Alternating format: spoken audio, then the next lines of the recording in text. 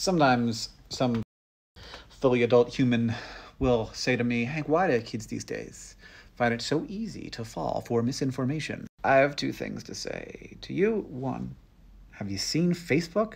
Like, it's not the kids. It's not the kid. But look, I'm willing to leave some space here. Now, leaving aside, you called out young people specifically, and they are not the majority of the problem. I will continue to say, yes, this is a problem for young people in as much as it is a problem for people. You know why it's a problem for people? Because the world's confusing and it's messed up and it's weird and not a lot of it makes sense. Like, I'm sitting here on this app and I'm like telling kids that their like heads go through time differently than their feet because of relativity, and that's true. Like, they believe that because it's true. It doesn't make any goddamn sense. You think things make sense? And then when something makes a little bit of sense, when it's actually designed by manipulative people to manipulate people into believing a thing that's not true, you're like, oh, I can't believe they believed it. That thing that was designed to be believable. It's hard out here. It's hard out here. It's hard for all of us. We're all doing our best, and we could all do a hell of a lot better.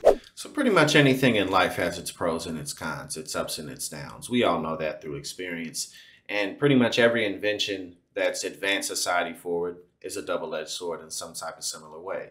And the internet, living in the age of free, limitless access to information, is no different. You know, on the one hand, many of the everyday life skills that people learn today can be found online. In fact, a lot of my formal etiquette came from YouTube. I learned how to tie a tie and just how to do a lot of things with my formal wear from YouTube. And, you know, a lot of people's skill sets can be learned online so that they can enter new career paths in ways that we never had access to before. But at the same time, there's also limitless access to information that isn't serious or shouldn't be taken seriously, or is just flat out incorrect or made to mislead, or that should only be taken for comedic purposes or satire.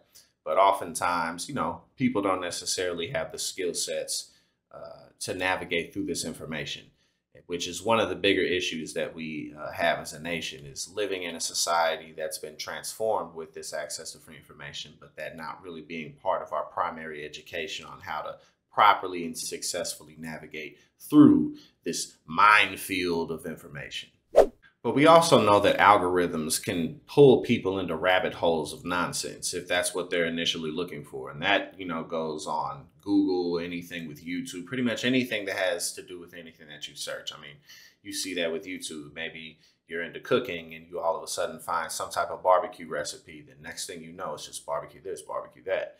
You know, and it can be useful, but at the same time, if you accidentally get pulled down into some type of rabbit hole where you're looking at a bunch of content that's, you know, about like the great replacement theory, and maybe you're susceptible to that, then the next thing you know, that's all you're seeing. And we see the tragic end results that that can lead to. And that's in large part due to the algorithms just pulling people down these rabbit holes, because they're just, you know, following information that they're looking for, but not necessarily information that they need to be seeing. And also too, I mean, outside of just the internet and people being able to, you know, limitlessly search for information, I mean, just like public channels like Fox News, OANN, Newsmax, and, you know, I mean, even like regular platforms, CNN, MSNBC, what have you, you know, people's everyday access to information and just the cultural types of influences that we have all around us can, you know, lead us astray and, you know, make us believe different types of conspiracies, or make us think that, you know, a party is for our interests when in fact they're not. And we, you know, so again, it's not just this limitless access to information, but it's everything all around us, you know, which again goes back to our education system. And we talk about that here all the time. But, you know, there's just so much work for Americans to do. However, I think it's good that we have platforms like this so that all of us can come together and continue to get progressives elected and into offices. And we're seeing that happen. So let's definitely keep up the fire and keep up the push.